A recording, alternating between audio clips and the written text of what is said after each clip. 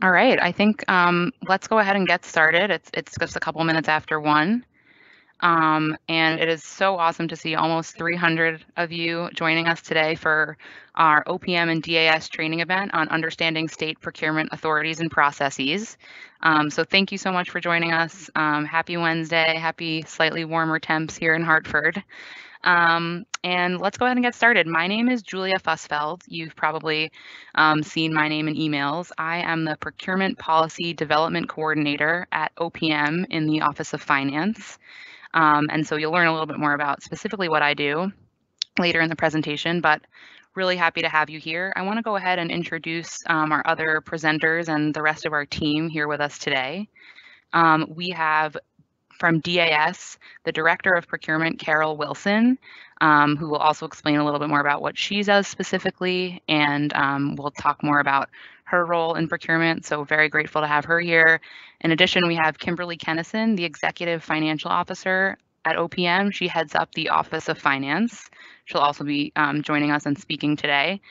And then we also have 2 other team members joining us today. Their names are Colin Earhart and Lars Benson. They are super integral to putting this training together and also all of our procurement efforts. They are both fellows from an organization called the Government Performance Lab. You'll also learn a little bit more about what they do later in the training and hopefully get the chance to interact with them as well.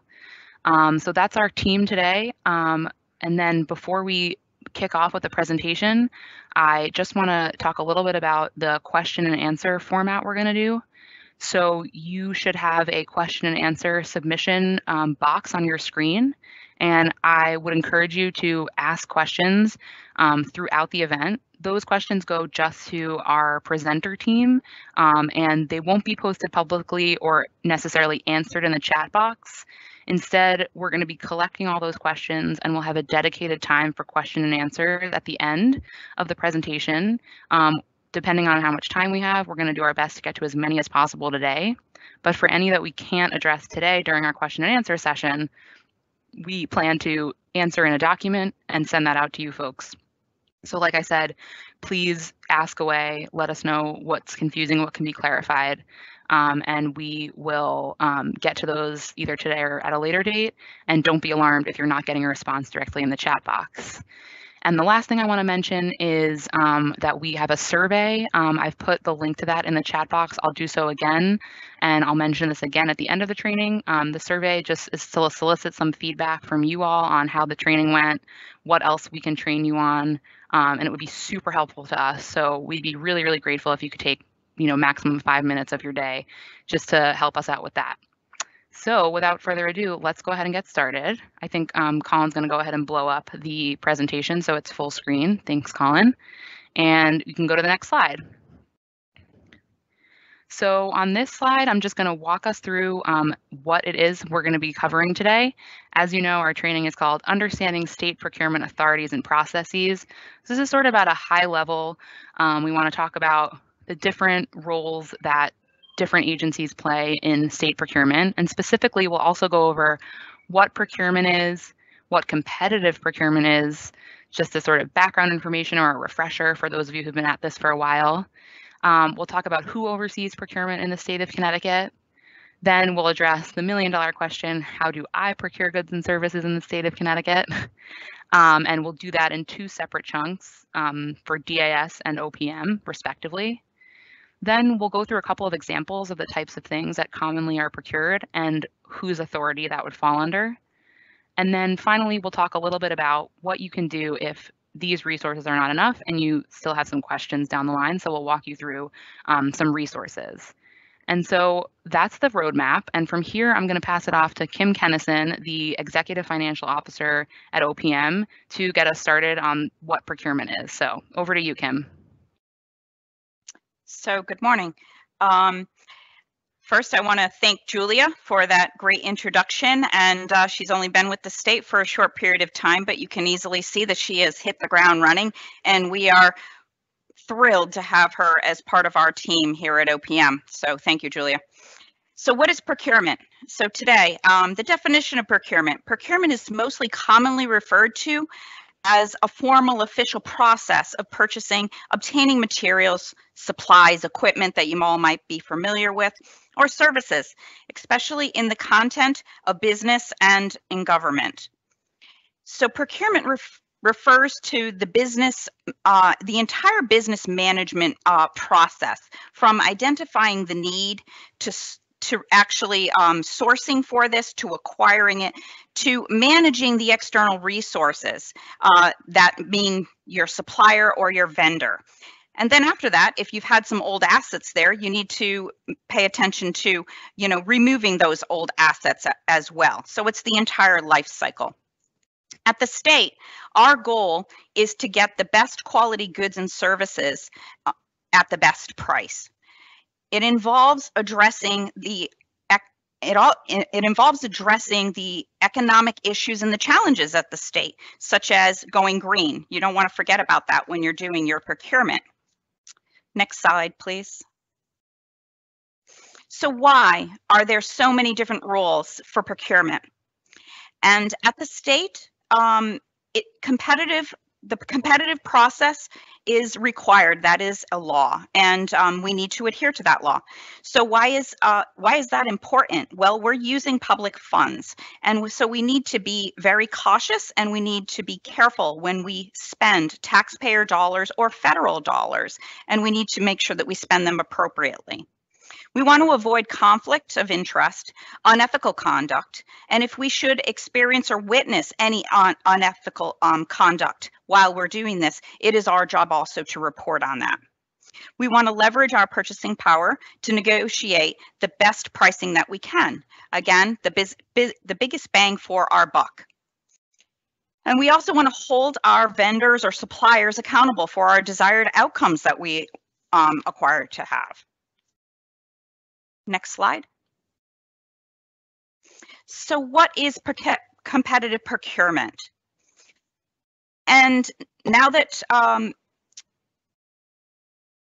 now I want to discuss competitive procurement.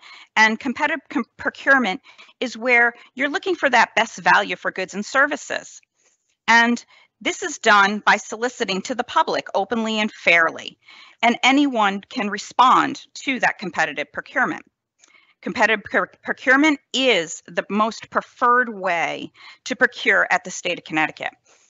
However, we all know that there are exceptions, and those exceptions, there is a process for those exceptions, and that is to request a waiver from the competitive process, and that is also known as sole source procurement.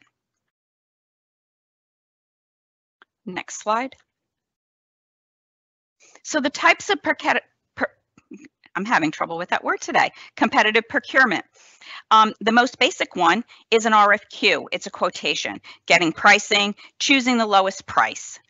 The next one to consider would be a bid, a request for a bid process, and we're a formal pricing, and you're going to then select the lowest price from the cost options that were given.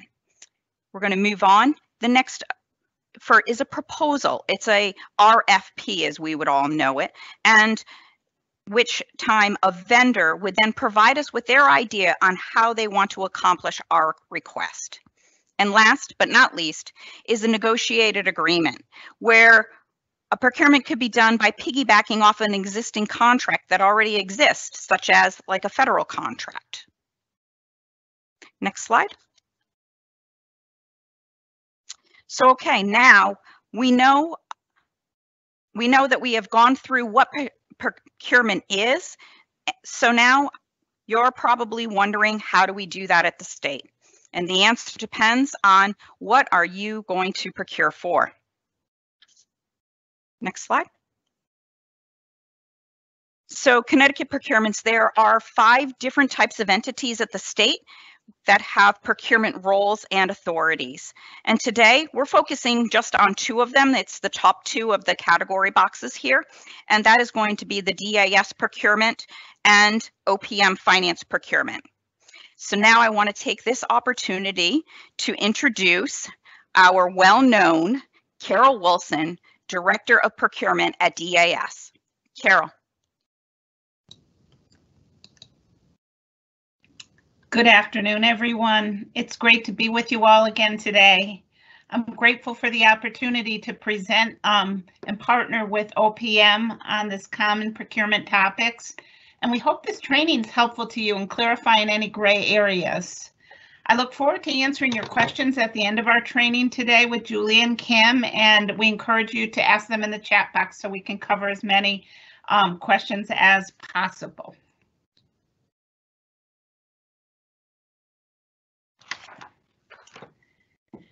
What is the role of DAS procurement? While DAS administers statewide contracts for agencies to use, and that function is centralized, the actual purchasing functions are decentralized, but they must be done in compliance with the DAS statutes, regulations, and General Letter 71, which we'll talk about in a little bit.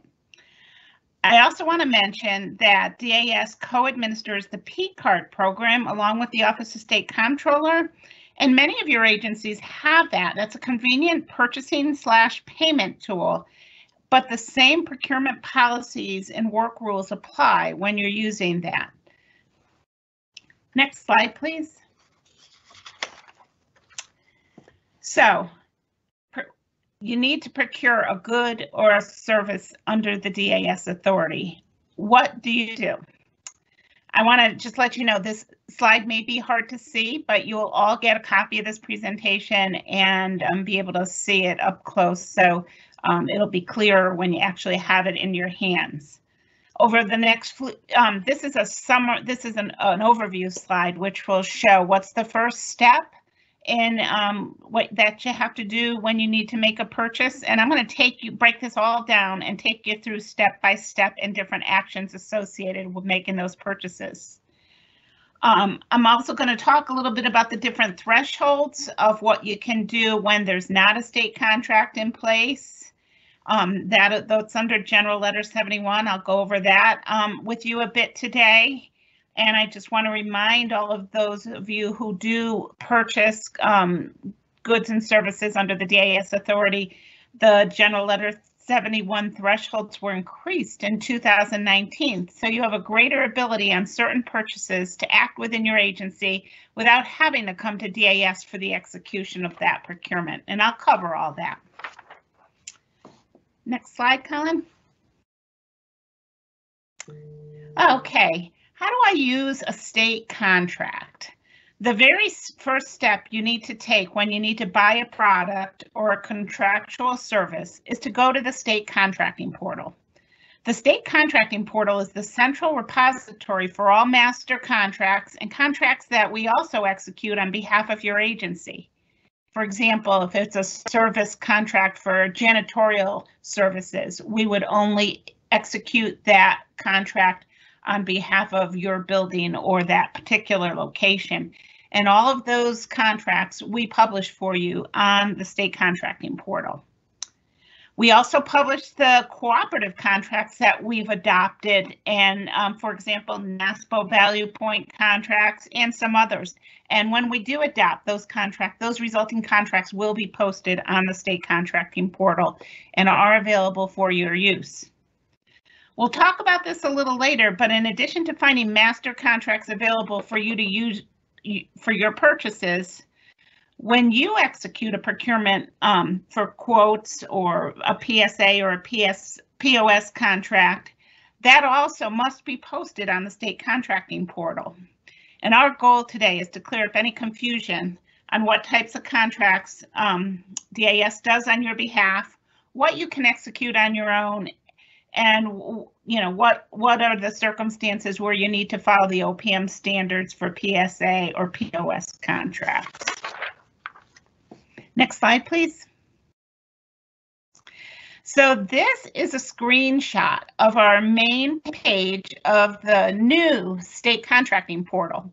As most of you may recall, previously the state contracting portal was done through a technology tool called BizNet. Just recently, we have moved to this new tool called CT Source. We're not going to get into the actual training of how to use CT Source, as DAS has already hosted several trainings on this topic. but we want to emphasize that this is the place where you will go to find master contracts available for you to use. Search functionality is flexible, and you can still search by keyword, a vendor name, a contract number, and you can also filter your searches in many additional ways. This is the same public site where your own request for quotes, proposals, and resulting contracts will be posted, and it's called the CT Store's bid board when you're posting your bids or your other solicitations, and can be found in the center column of this screenshot here. The contracts can be found on the far right side, and we also include many other resources, educational resources, to help you use the tool more efficiently. Next slide, please. So what contracts are out there for you? Well, DAS has nearly 1,000 active contracts for you to use, consisting of several thousand different vendors. These contracts are usually called term contracts, where they cover, they start and they cover 3 or 5 year period. So they're out there for that term and you can procure from them. These contracts include just about everything that you're seeing on the screen and anything else agencies need, except those things carved out by other statutes, such as construction, PSAs, or health and human service agreements. And so the DAS contracts out there are just about everything else that an agency would need to procure. Use the state contracting portal contract board search features to find what you need, and filters can help you narrow the search as needed. Whenever in doubt, don't hesitate to contact DAS Procurement Services staff, and we're going to publish our contact information on a slide to come so that you have that information at your fingertips.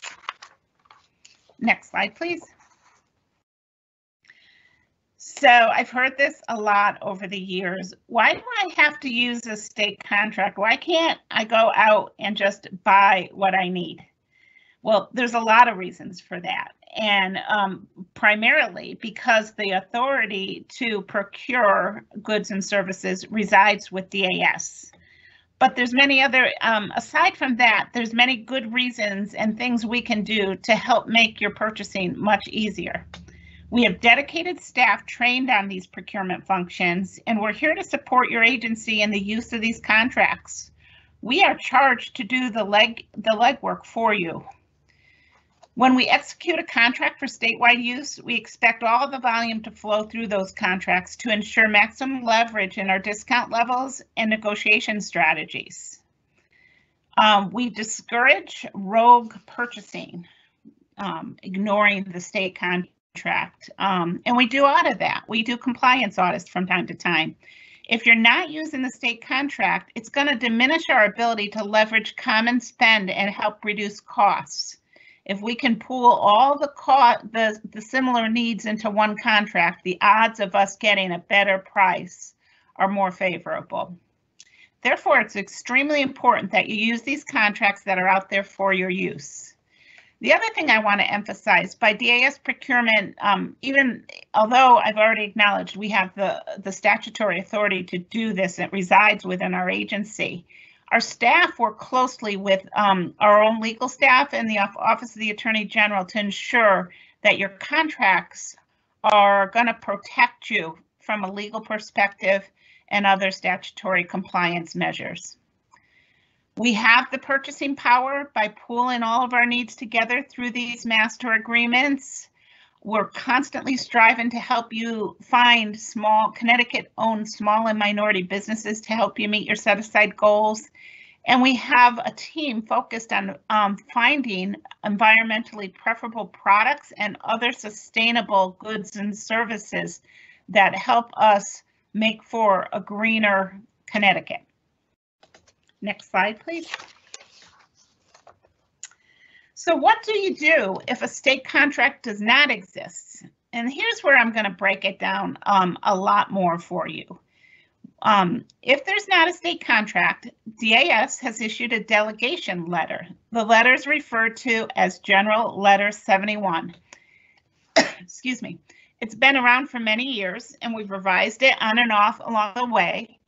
You can always find it on the DAS website by searching on the website General Letter 71. We have other resources, an agency training manual and other informational resources, and you can navigate it to General Letter 71 that way. But if you don't have it at your fingertips, it's there on the DAS website. So this is where the fun begins, and I tend to get a lot of questions about General Letter 71, and they're all good questions. And sometimes there's gray areas, and you're going to hear later in the presentation, Julie and I are going to go over some things. What is this? Is this a PSA or is this a DAS authority service? And we're gonna try and lend some clarity to those questions out there. The thresholds. So in short, if no state contract exists and you need something, a product or service that's less than $5,000, you have the authority through General Letter 71 to just go out there and procure that product. We always encourage you to find the lowest responsible qualified supplier of that product, but you are not required to get competitive quotes under the $5,000 threshold. If the need is anticipated to be over $5,000 but less than $50,000, we require you to go out and get three quotes from responsible sources of supply and award to the lowest qualified respondent. If the need is over $50,000 but less than $200,000, we require you to post that on the state contracting portal and again award to the lowest qualified respondent. And I emphasize qualified because many times you'll get low bids, but do they meet the specifications? Can they provide the service in the timely manner you need? Are they meeting all of the other requirements to meet your business needs? So that speaks to qualified. And lastly, if the need is over $200,000, the agency needs to come to DAS so we can do a formal either invitation to bid or request for proposal on your behalf, which results in a contract agreement.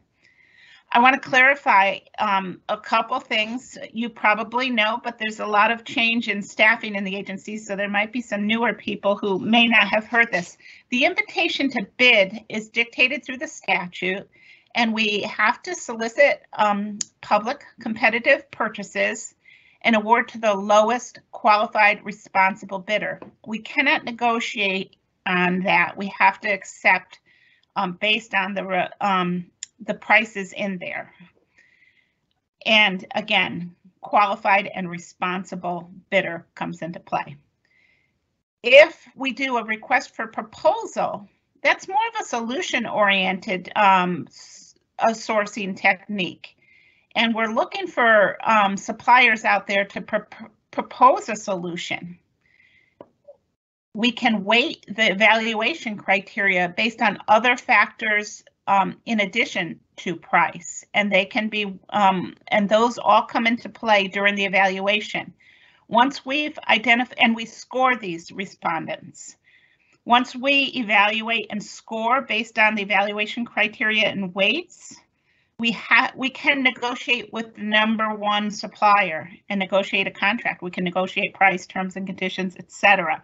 So we have some flexibility when we use a request for proposal.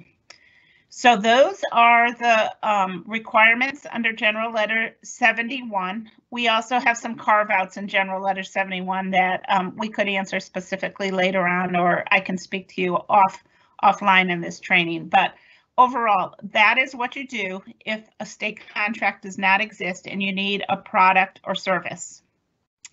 I also want to let you know that DAS uses the STARS reporting system, which is extracted data from Core CT, the state's financial system, to analyze General Letter 71 spend. And what that does for us, it gives us the ability to find new contract opportunities. If we see a lot of spend in a particular category and under General Letter 71 and we realize there's not a contract out there, we'll identify a need and execute a new contract so you don't have to use General Letter 71 moving forward and hopefully make it easier for you. If we see some spend on General Letter 71 that should have been on a contract, a compliance type issue, we're going to reach out and educate you. Ask you a few questions. Why did you not use the contract? And try and educate you a little bit more on how that purchase should have been made. In some instances, it might have been totally appropriate, but we ask questions to get down to the details when we do those General Letters 71 compliance audits. It's also helpful, the STARS reporting system, to us to analyze total spend on contracts, on categories, etc., which helps us do a better job negotiating future contracts. These STARS reports include P-card spend on Amazon, which is allowable under General Letter 71 when a contract doesn't exist, and purchase order spend. So if you aren't users of STARS, I highly encourage it. It's a great tool to help DAS stay on top of our contracts and negotiate the best possible prices. Next slide, please. Why do I need to use the state contracting portal? In short, it's required by statute. Connecticut General Statutes 4E13, which is the statutes for the State Contracting Standards Board, requires all executive branch agencies, including colleges and universities, to post all bids, RFPs, and resulting contracts and agreements on the state contracting portal. The State Contracting Standards Board is the oversight authority surrounding state procurement.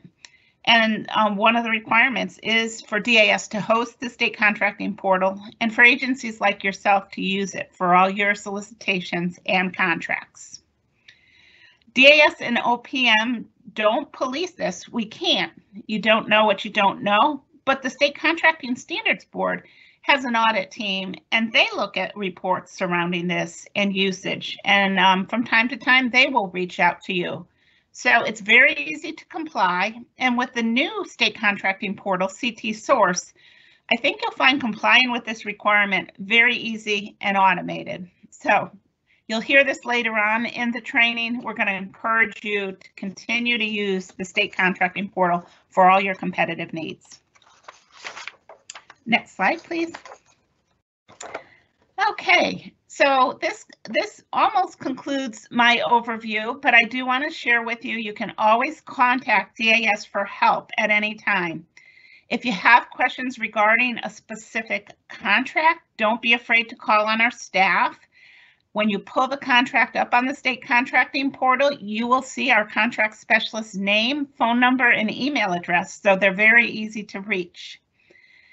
If in doubt or you're not sure what contract to use, call our main phone number, which is 860-713-5095.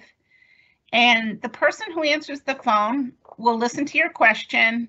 They may be able to answer it depending on the nature of your question, or they'll connect you with the appropriate staff person to get you an answer and get you a response. Now I'm going to turn it back to Julia to share with you more on OPM's role in procurement and how that impacts your agency. Julia? Thanks so much, Carol. That was super helpful. And thank you also to Kim for laying the groundwork for us on some of the background on procurement. Before I move forward from here, I just wanted to clarify one distinction between DAS procurement and OPM procurement, and that is just the different types in broad categories of goods and services that would be procured under DAS or under OPM. And so for DAS procurement, the types of things that you would procure through DAS are products or goods, which are, you know, tangible items, personal property, such as office supplies or vehicles. Those types of items, those are goods, and those are things that are procured through DAS and that Carol's presentation covers.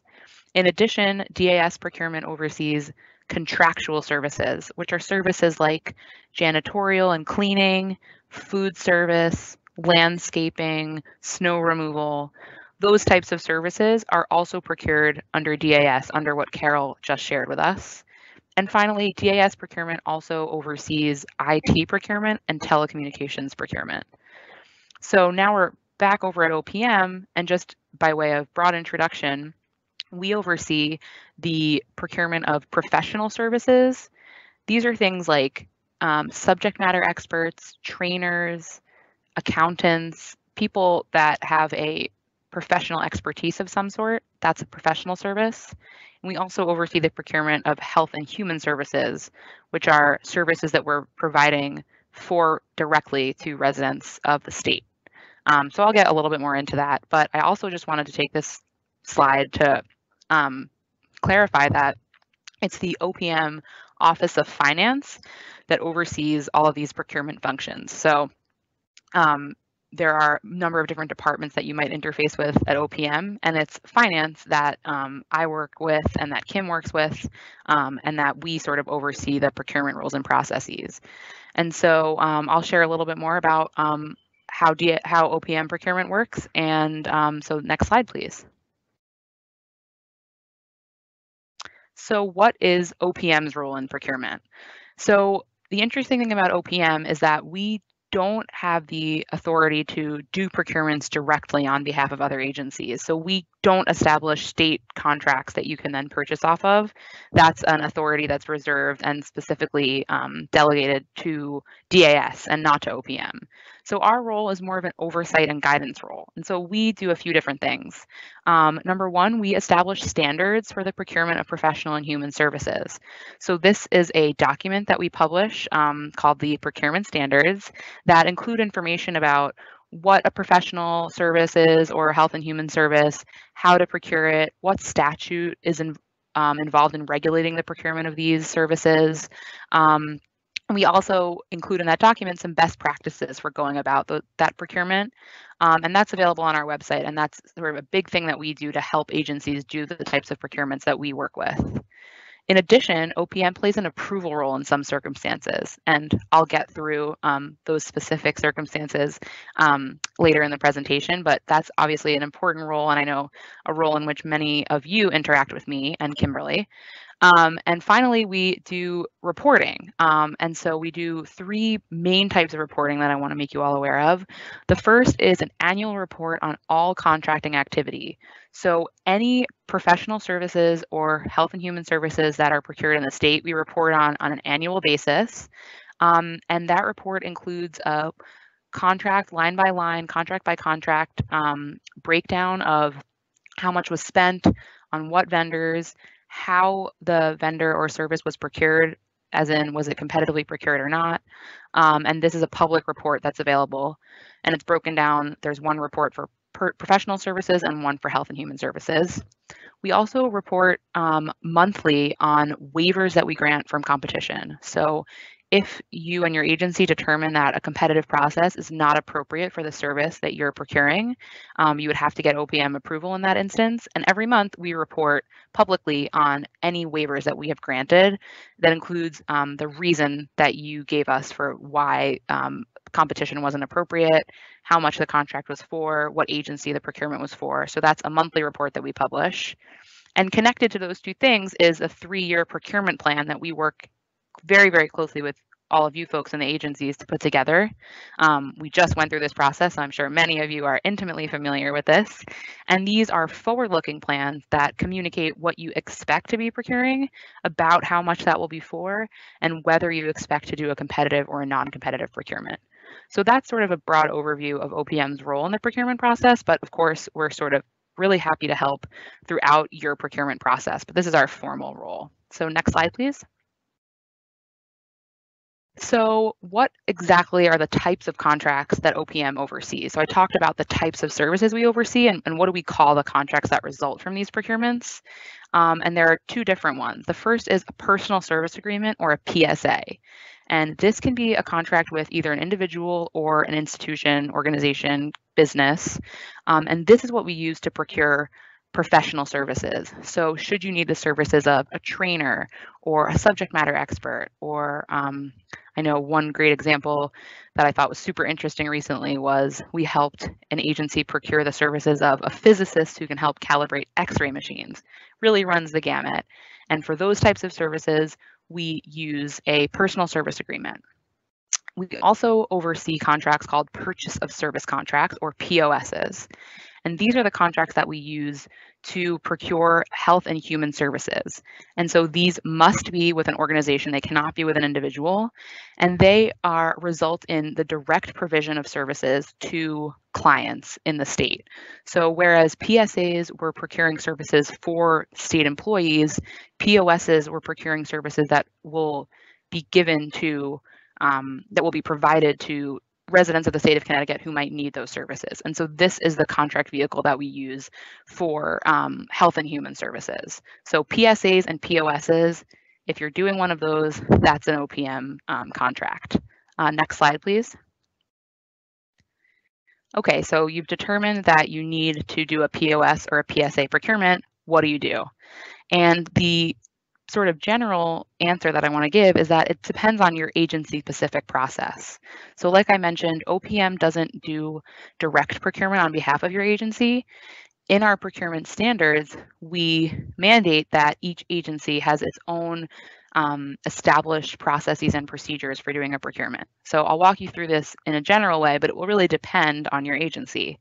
So similar to a DAS procurement, the first thing you have to do is say, I need a service. And once that's been established, your agency will have a specific process that you have to go through to get your agency-specific approvals to make that happen. That could include people from anywhere in the agency. It could include, program-specific folks if you work in a health and human service agency, fiscal folks, grants and contract managers. All of that has to happen in order to put that contract into motion.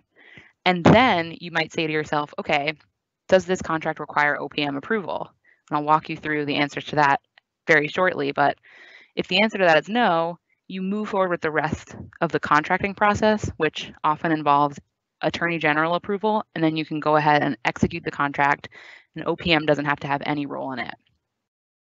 However, if you determine that OPM approval is required, you first have to get our approval, and then you can go through with the contract to the Attorney General's office and get any further approvals that you need to execute the contract. So I mentioned that this can be very agency specific. Each agency has an established process for initiating this type of procurement, but OPM Finance, myself, Kim, Colin, and Lars are available to help throughout the process at many different junctures. So even though we don't necessarily play a formal role outside of the approval, we're still happy to help and provide guidance. Next slide, please. So the million-dollar question that I get asked a lot is, when do I need OPM approval? And I know this can be really confusing, so I'm hoping that this slide, which you'll be able to access again after the presentation, will serve as a helpful little cheat sheet. So let's talk about when the answer is yes to approval being required.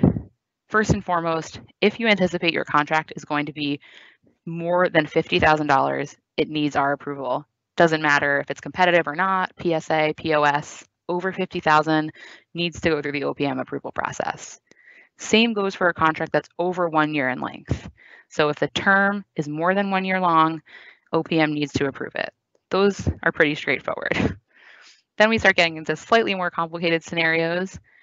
If your contract is going to be over $20,000 and you do not think you need to go through a competitive process, if you want to do a sole source procurement, that requires OPM approval too. And also, if you're doing a PSA with an individual as opposed to with a company or an organization, also needs OPM approval. And the last bullet is that most amendments need OPM approval. There are exceptions. This gets to a little bit more complex, so I didn't put it in this slide to keep it simple. If there are more questions on that, I can address those in the Q&A or offline. But for the most part, if you're doing an amendment, more likely than not, you'll need OPM approval. When you do not need OPM approval is any contract that's up to $20,000 and has a term of up to 1 year. So it has to be both no more than $20,000 and no more than 1 year long. If it's both of those things, it does not need OPM approval. If the contract is up to $50,000 and 1 year long in term and intended to be procured competitively, it also does not need OPM approval. So many different types of contracts will need OPM approval outside of these specific guidelines. And again, these slides will be available to you after the slideshow, so you can print this out and keep it as a cheat sheet, and I can answer any clarifying questions in the Q&A section. But this is when you need approval and when you don't. Next slide, please. So $1 million question, we figured out we need OPM approval. How do you get it? And so the general answer here is you need to use Core CT. That's the system that myself and Kim, who do the approvals, use to grant or consider approval requests. And so a couple of general steps, and I'll point you to more resources if you're not familiar with the Core CT program. But first and foremost, if you're asking for contract approval from us, you need to have the vendor registered in Core in advance. So when we get a request, the supplier has to already be in Core. And if we don't see a supplier, if we see that field blank, we're going to ask you to go back and make sure the vendor is registered in Core. From there, you will submit a requisition, and it will go through the agency-specific approval workflow in Core. This agency-specific authority approvals is really important to us when we're reviewing an approval request. You want to make sure that the person submitting the request is not also the person approving the request. And so we always look for this. And if you are having issues with this, or if you don't think your workflow is set up right, again, we'll share a link to how to get Core to fix it, but this is super important. From there, once it's gone through your agency, it will go to OPM budget. OPM budget is one of our sister departments in this fantastic agency that I get to work with, but they're not the same as OPM Finance. So OPM Budget looks at it first. They review the budgetary implications of your request. They determine how it matches up with your agency's budget. And from there, they determine whether or not to approve it on budgetary grounds. And finally, after that, it comes to OPM Finance. That's myself or Kim. And we review it, and what we're looking for is, we're reviewing to make sure that the dollar amounts make sense based on what has been spent on the service in the past. We're also reviewing to see if you're doing a competitive procurement or not. And if you're not, we're saying, does this make sense that this is something that doesn't need to go through a competitive process? And if we have questions, we will put those questions directly on the Core CT requisition page. And we only provide approvals through Core CT, and we like to communicate in the system so that we can keep a record of our communications. We don't offer approvals in verbally or over email. This is a system of record, so we really prefer to keep it all in here. And there are tons more resources on how to work with Core, but that's just a brief overview. So we can go to the next slide. So I just want to reiterate, as Carol mentioned really helpfully, there is a requirement on posting RFPs and contracts in statute that all RFPs and contracts must be posted on the state contracting portal, which is now CT Source. And I just want to point out here that this applies also to POS and PSAs. It's not just for DAS contracts. It's for any contract that you are soliciting for using an RFP or executing. Those contracts and RFPs need to be posted on the state contracting portal, and that includes contracts that result from a sole source procurement. So even if you didn't do an RFP process and you were granted approval not to do competition, the resulting contract still needs to go on the state contracting portal. And as Carol helpfully mentioned, this is something that the State Contracting Standards Board has the ability to audit. So it's really on all of us and everyone here in the agencies to make sure that they're complying with this statute. So next slide, please. So that's a broad overview of what OPM Finance does in the procurement realm. And so here I'm just showing you, giving you our contact information. Should you have any more questions, like I said, we're available to help at any point in the process. Even though a lot of freedom is given to the agencies, we want to be a resource, and there are several different ways that we can do that. So myself and my contact information is here. Kim Kennison's contact information is here. And like I mentioned at the beginning, we're also super lucky to have the support of two additional teammates, Colin Earhart and Lars Benson. They are fellows from an organization called the Government Performance Lab. They're embedded with the Office of Early Childhood, with DAS, and with OPM, and they provide tremendous support to us on these teams and also to folks in sister agencies. And so I'm going to turn it over to Colin to go over the next slide and tell you a little bit more about what the GPL is and how they can help. Colin, over to you. Thanks, Julia. So as Julia mentioned, I'm Colin Earhart. I'm one of the Harvard Government Performance Lab fellows, along with my colleagues Anton and Lars Benson, and we're working across 3 agencies in the state, DAS, OPM, and OEC. And we've been really fortunate to have been with the state of Connecticut for a little over a year and a half now, really working with different agencies on overall procurement reform efforts, and especially helping agencies to think about using procurement and contracting as more strategic tools to make progress on priorities and challenges, especially what we call results-driven contracting. So thinking about how to use procurement and contracts as a way to make progress on outcome goals that matter to residents of Connecticut. So how we do that is we work directly with agencies in sort of 3 ways. The first is in certain cases when there's high priority RFPs, Lars, myself, and Ann will actually partner with those agencies on specific RFPs and actually help them to use tools that are provided by OPM or DAS on RFP writing and help them to actually produce those RFPs in an efficient and effective manner. And in particular, making sure that they're effectively conveying agency goals and objectives to the vendor or provider community. Because as you all know, you're ultimately not going to be able to select an effective vendor or provider unless you get responses that actually meet your needs. So we work really hard to make sure that RFPs themselves are well communicated to the vendor or provider community. The second way we help is in certain cases, we actually run what are called RFP sprints, where we bring together multiple agencies and multiple RFP writing teams to come together to share best practices on RFP writing. So again, in certain cases, we've run this both with DAS contract specialists as well as with health and human service agencies.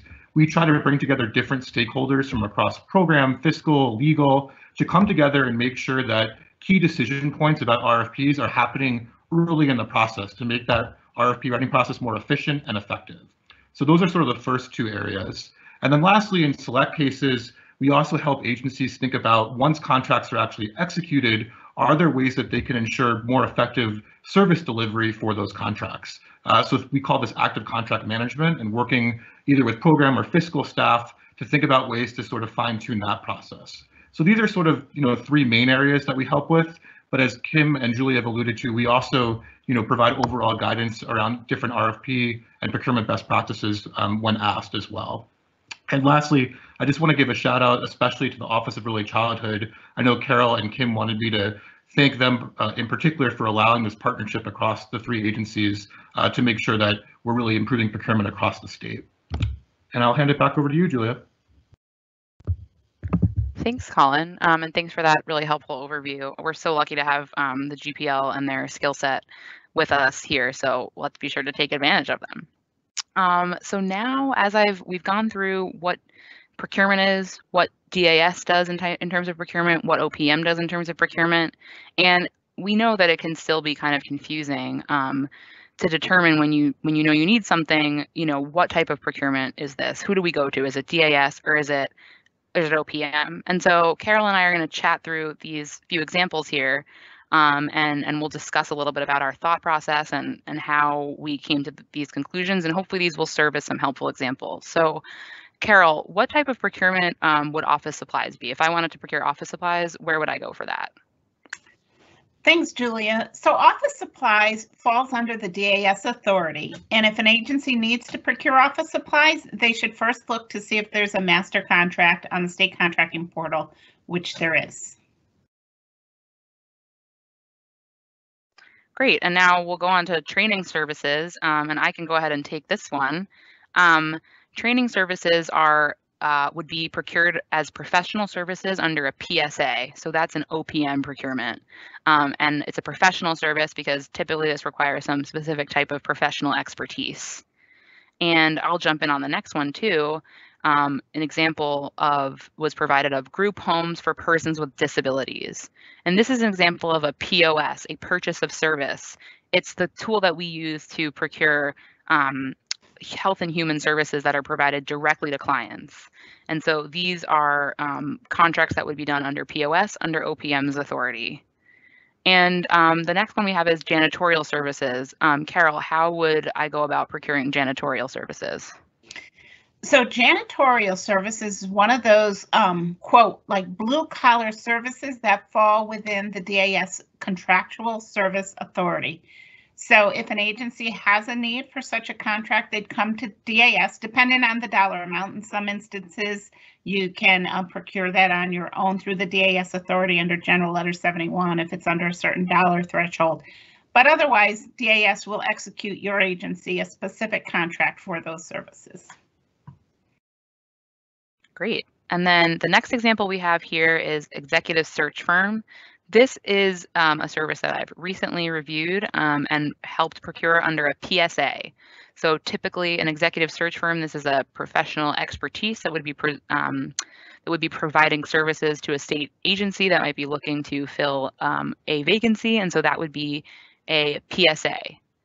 And then the next one is IT consulting services. And I know we've discussed how consulting and consultants are typically professional services, but Carol, how would we procure IT consulting services specifically? Yes, thanks, Julia. So IT consulting services falls under the DAS authority. And the reason for that is because the statutes that oversee personal service agreements, they carve out information technology services because there's a separate set of statutes that address those, and those fall under DAS currently. So if you have any IT consulting services, you'd come to DAS. We have several different master agreements in place, and IT is a fast-moving, ever-changing technology, commodity and services. Everything's changing rapidly. So new needs come up every day. So don't be afraid to contact us on IT and we'll guide you to the best procurement approach associated with your need. And this is a great example, as we'll continue to get into with these examples of cases where, you might see consulting and say, oh, that's a PSA, and it isn't always straightforward. And that's why we're providing this training and why we want to make clear that we're available so that you can just come to either of us with a quick question to determine how to move forward, because it isn't always straightforward, and we acknowledge that, and laws can be confusing. And so we want to help you interpret those and make sense of which way to move forward. So IT consulting services, I think, is a great example of that, because you might think it would be a PSA, but as Carol so well explained, it's actually a specific, niche authority that's provided to DAS.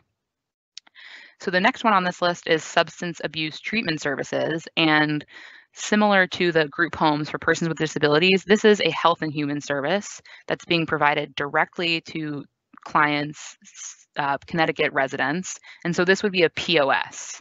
And this is, something that we also work closely with sister agencies to procure to get the best services possible to our Connecticut state residents. So the next one is kind of an interesting case. Carol, what would you say if I was hosting an event and I was able to secure the speaking services of a celebrity, maybe a famous athlete or a politician, and I specifically want to use that notable personality because I think that person is going to draw attendees to my event? How would I go about procuring a specific notable personality as a guest speaker? This one's one of those gray areas that in the past has come to my attention as a question over the years. And in those instances, we collaborate with OPM and make a decision on how to best handle those types of procurement. In this case, we have carved out those situations for guest speaker, notable personality, sole source type procurement under, in relatively, they're in your event for an hour, given a speech on a particular topic, or they're a draw for your event. And that's carved out in General Letter 71, Section D. So while logically you might think you need to do a PSA on this, OPM and DAS have collaborated and have carved this particular example out under General Letter 71D. Thanks, Carol. Yeah, that's another tricky one right there. And again, we're picking out these particularly confusing situations to highlight that it's not always straightforward, and that you sort of have to do a thorough look through of your options and sometimes come to us for help to get to the bottom of the best way to move forward.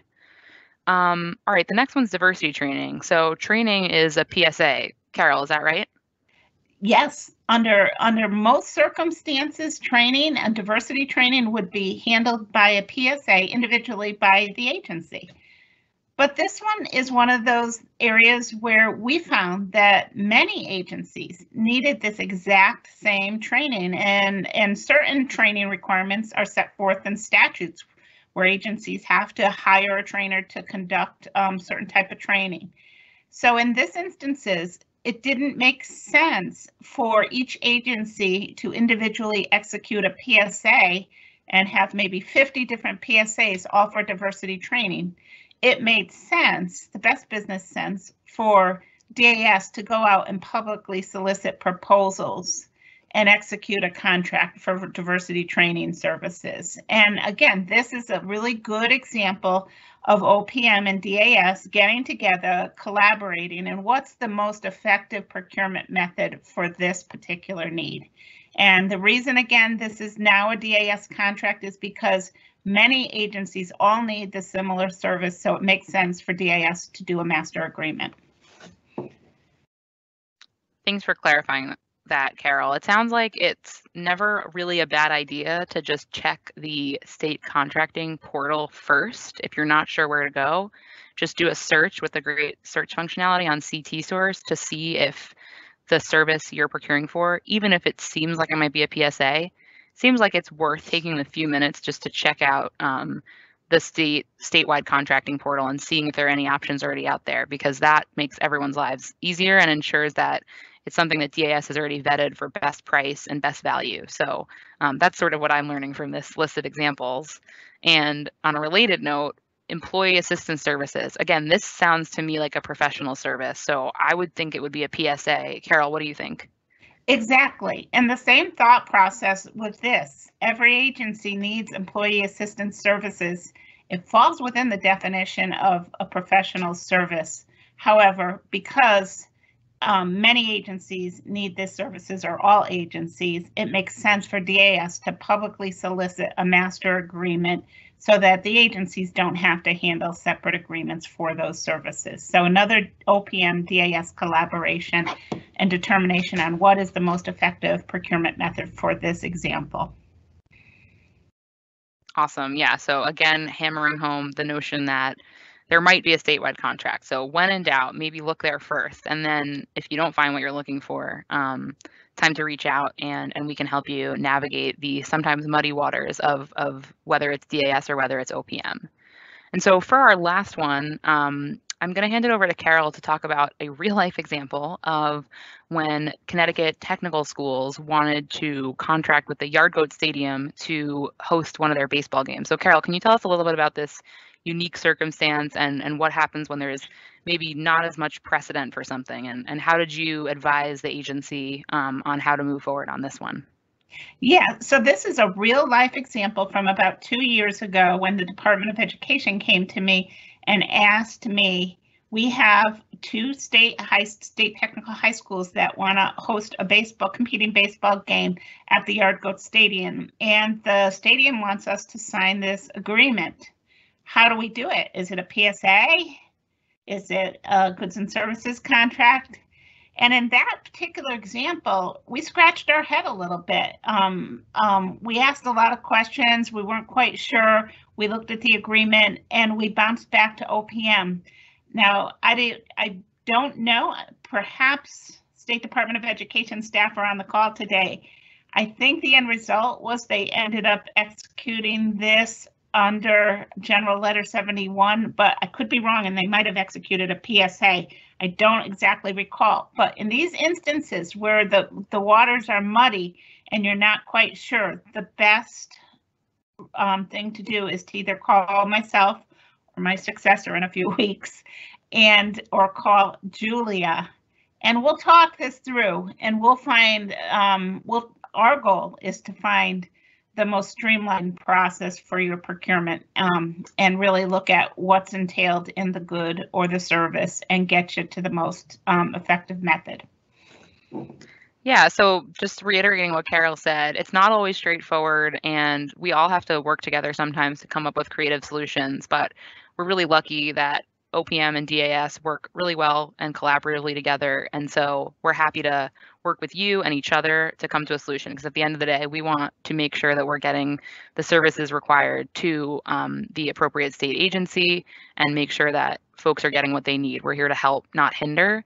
So I think this covers a really nice gamut of the types of questions you might encounter. And the bottom line should be, we're always here to help and try to clarify. So thanks for sharing your wealth of institutional knowledge, Carol, on that one, and giving us a real life example of a time where we just kind of had to work together and come up with a solution.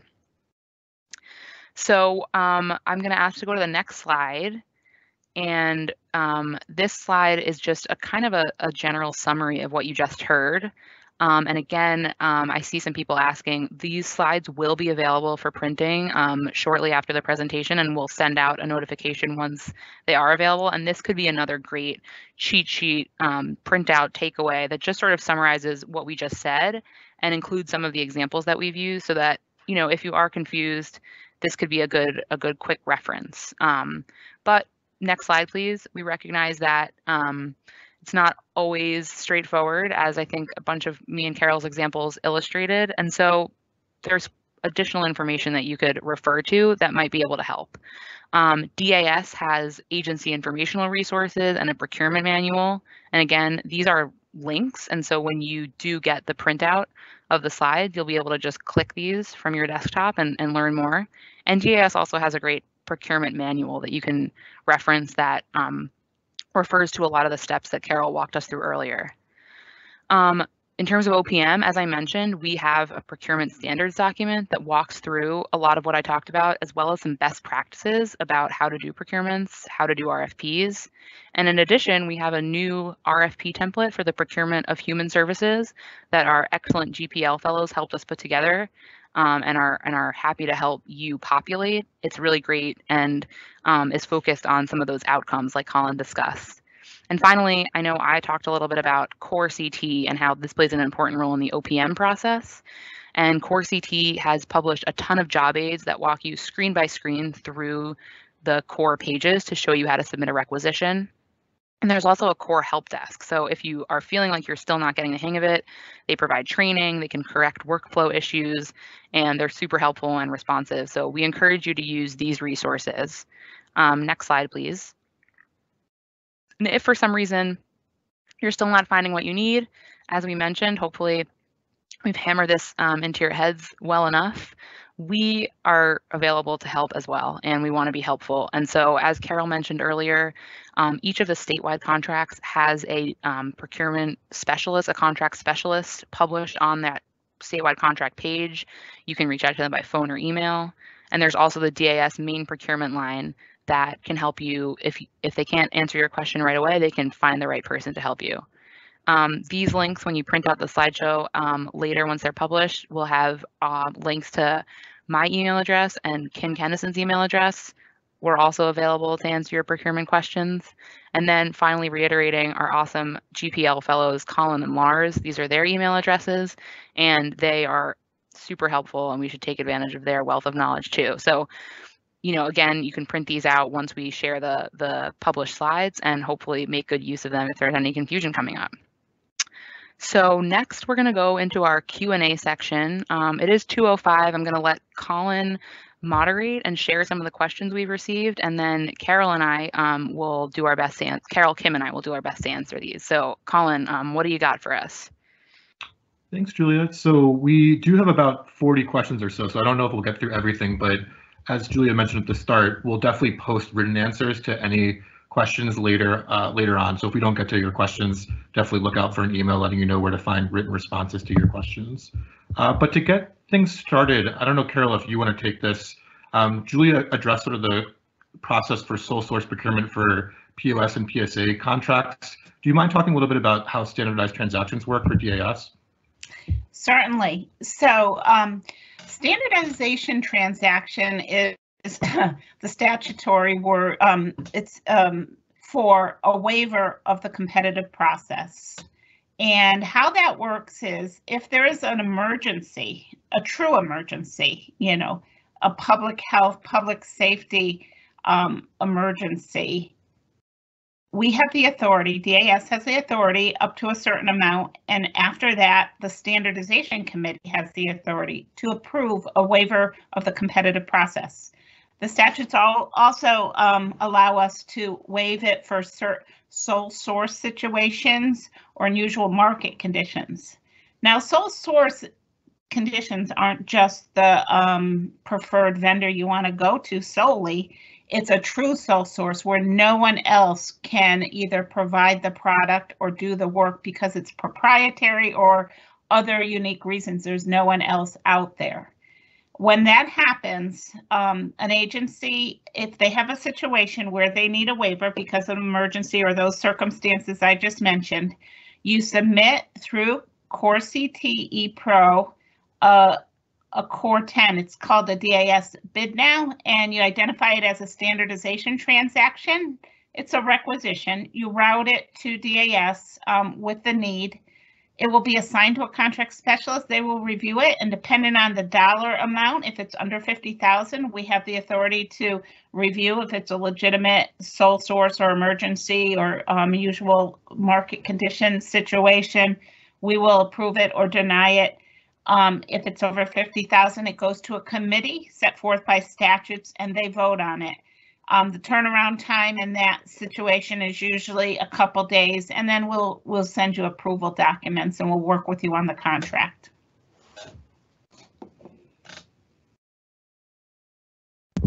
Great, thank you, Carol. So the next question might be for Julia. Will there be additional information or possibly a future training on the OPM requisition process to actually walk through the specific screens and questions that are asked? Thanks, Colin, and thanks to whoever asked that one. Yes, that is one of the exact training topics that I have targeted that I would love to move ahead with. And so look out for more communications from me with more information about an upcoming training on that. I know it can be confusing and different agencies have some different sort of standards about how exactly to use the Core CT requisition process. So definitely something that we intend to train on. In our survey that we'll send out after this, you can also indicate that that's something you want to be trained on so we can prioritize it, and look forward to helping clarify those specific processes with a walkthrough of the core software as well. So thanks, Colin, and thanks to whoever asked that one. Sounds great. I think this next question might be for Carol. What if you can get a better price from vendors than a price that's on a statewide contract? This is a really good question, and I've heard it many times over the last 24 years. So at any given time, anyone can meet or beat the contract price on a state contract. We get that all the time. We do a public bid, bids come in, we award the contract to the lowest qualified responsible bidder, and 6 months later, a company down the street sees the prices on the state contracting portal and said, oh, I can get you that same thing and I'll knock $100 off of it. Or you see an ad in the Sunday paper, well, not the Sunday paper anymore, but you know, where you can get an appliance or something for $100 less than what the contract price is. That's all very true, but you still need to use the state contract. And here's why. There's many protections built into the state contract.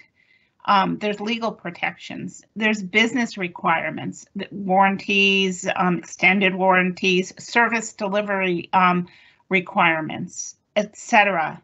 There's protections against performance built into the contract, and many other protections, including some social preferences that sometimes impact cost.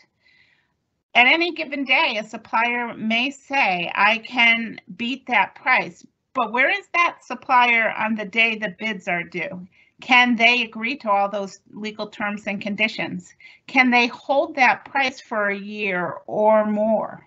Can they agree to all the state requirements that sometimes are legislatively mandated?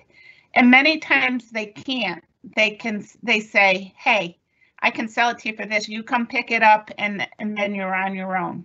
In some of those instances, they're selling not an apples to apples type product as well. There's many different situations.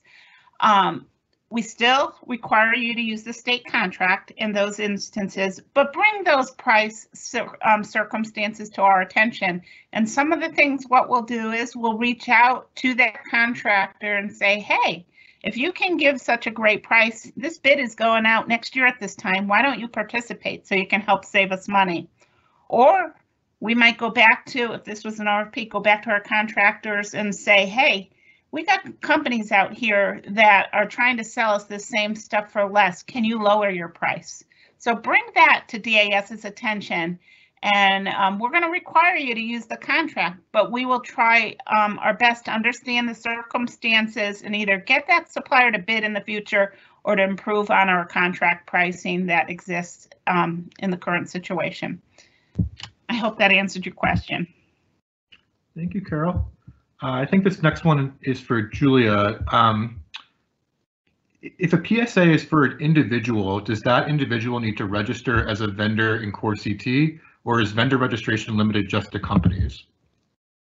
Thanks, Colin, and thank you for that question. It's a great one. And yes, the answer is yes. If you're an individual who's going to be paid by the state, you do need to be registered on Core CT. And so we say that all the time for PSAs with individuals who are serving as trainers or consultants or any number of types of professions.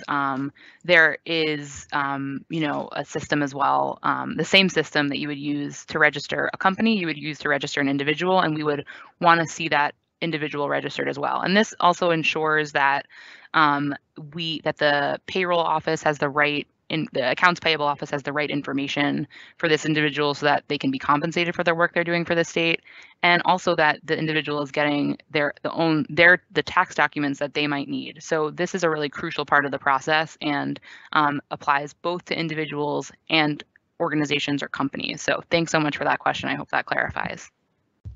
Thanks, Julia. Carol, I think this question's for you. Can you talk a little bit more about the use of DAS statewide contracts by municipalities or LEAs? Yes, I don't know what LEAs are, but I can talk about municipalities. So the contracts that DAS executes, the master agreements, we open up for all state agencies to use, and we also open them up for municipalities to use. Municipalities are not required to use our contract, but we know resources are strapped. So it's if their state, if their local charter permits them to piggyback from a state contract, those master agreements are open for their use, with very few exceptions. I will also say municipalities are also can use our CT source system to post their own bids and solicitations. And we've reached out to them through our trainings last month, and we encourage them to use our resources. They're free of charge, and we hope our contracts and our system will help ease and make their processes more efficient as well. Thank you, Carol. So the next question I think has to do with OPM procurement standards. There's a question about when those standards will be updated and how will folks know when the updates have been made. Thanks, Colin, and thanks for that question. So the current version of the OPM procurement standards are were last updated in 2014, I believe. And myself and our team are working hard to get that updated to modernize and reflect some of the realities of a more digital world. And so we're doing a medium-term update, and then as well, as Kim mentioned at the beginning of our presentation, I just joined the state in July, and so it's definitely on my radar to make something of a OPM procurement guide or handbook, so to make the procurement standards also fill that role. So all of these updates are underway. We know that it could use some updating, and so we hope to get those out to you as soon as possible. When we do, we'll communicate that via email. We'll also be updating the procurement standards page on the OPM Finance website. That's where you can find a lot of our resources. The link in this slideshow to our OPM procurement standards will bring you directly to that page where new standards will be updated. But we will make announcements, and of course, we will also hold a training once we make any changes to make folks aware of what those changes are and to bring everyone up to speed on new versions. So keep your eye out for that. Thanks for using the standards. I know it's been a little while since they've been updated, but we're excited to get a more updated version to you just as soon as we can. So, and in the meantime, any questions on the standards as they exist, please do reach out. So thanks for that question. Thanks, Julia. So the next question is for Carol, and it's about the CT source system. How can I invite vendors or providers that aren't in the CT source system to participate in a solicitation opportunity? We encourage any vendors that are not currently registered in CT source to get registered. And we do have a supplier resource page on our CT source pages, which you can get to by going to the DAS website, clicking on the state contracting portal, then clicking on CT source, and you will see a page dedicated to suppliers with instructions on how to register, etc. If in doubt, you can always call DAS staff at 860-713-5095, and we can provide guidance on how to get those suppliers registered. Thanks, Carol. So next question, I believe, is for Julia, which is about the requisition threshold. So what if a PSA is exactly $20,000? Would I need OPM approval? And can we send requisitions that are less than $20,000 to OPM for approval? Thanks, Colin, and thanks for that question. This is a really good question, and it comes up a lot.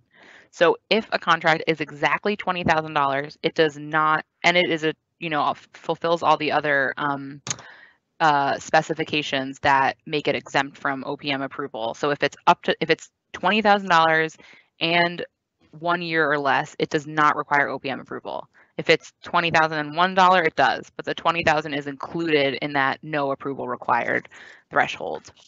So again, I know that can be a little bit confusing, also mentioned in our standards, but just to reiterate, if a contract is $20,000, that does not in and of itself mean that it needs to be approved by OPM. That is within that $20,000 threshold. To your second question about whether you would need to submit or would want to submit an OPM, a requisition for OPM approval outside of those circumstances, the answer is to really try to only submit an approval request to OPM if it requires OPM approval. And the reason for this is that we field a lot of these approval requests every week, as you can imagine. And in order for us to prioritize and make sure that we're providing approvals where they're really necessary, it's great to not have the unnecessary stuff in our workflow. And so, if you could use this cheat sheet and the standards to help monitor whether or not an approval is required, that would be really helpful to us and to your colleagues in the state who might have urgent requests. But if there is something that you wanted us to look over or help you with that is prompting you to put it in the system so that OPM can see it, don't hesitate to reach out via email, and we can certainly help address your questions outside of core. But really, we'd like to limit those core approval requests to the ones that are absolutely necessary. Does that answer the question, Colin? Yes, I believe so. And we'll definitely kind of write that up as well, and folks can respond if needed. Great. I think the next question is for both Carol and Julia, which is essentially, how do the procurement rules outlined in both the presentations about DAS and OPM apply to municipalities and public quasis?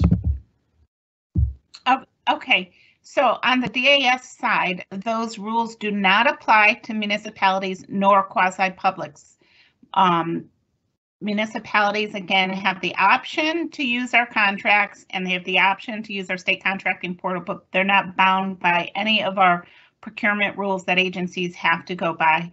Additionally, quasi-publics generally have autonomy and in their statutes where they can do their own procurements and contracting. We're always happy to lend assistance, but generally they have autonomy.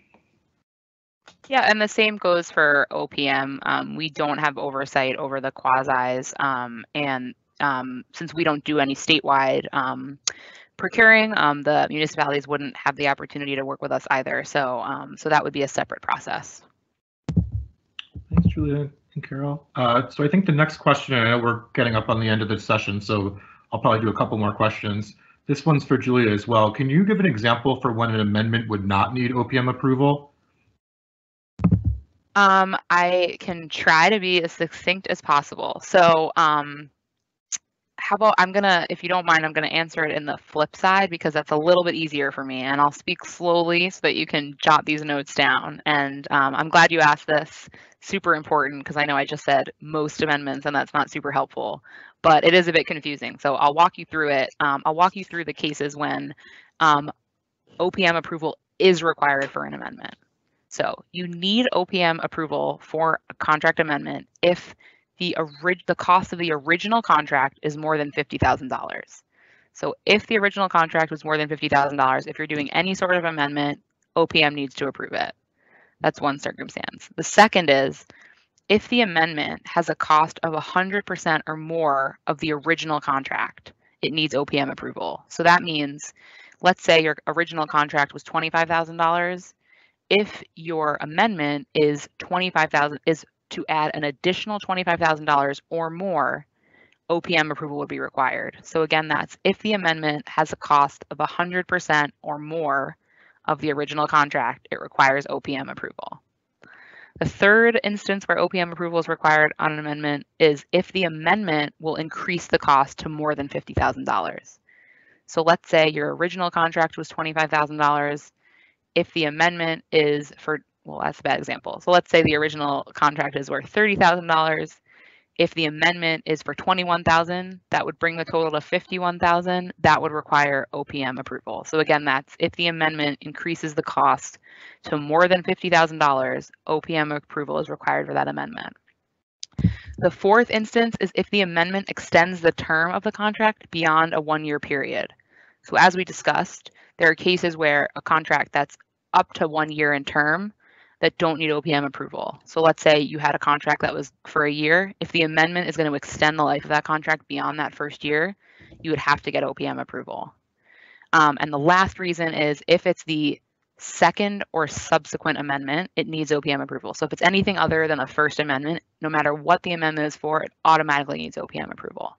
So those are the 5 reasons. I know that was a lot. It was a mouthful. I tried to do it slowly, but I'm not always great at that.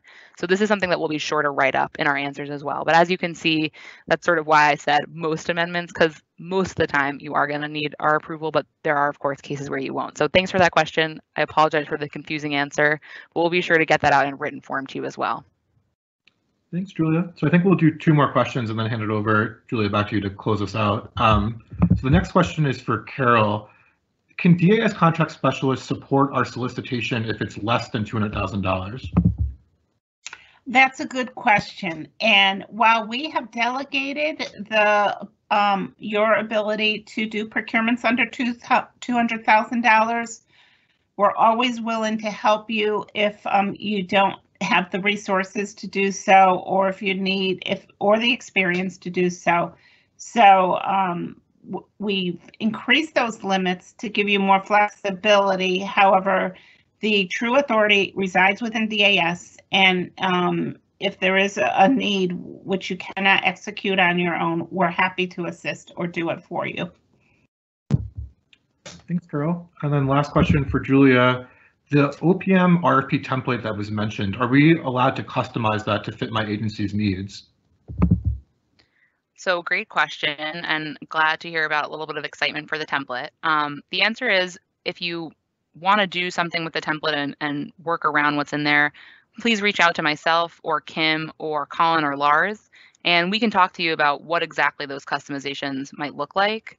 In general, the template is there so that it can walk you through a process that we and the GPL have found to be most advantageous to get the best quality services. And so we want to be careful about those customizations, but we also want to be sensitive to the unique circumstances that a human service agency might be facing. And so reach out to us, talk to us about what that might look like, and we can always walk you through the template, explain why things look a certain way.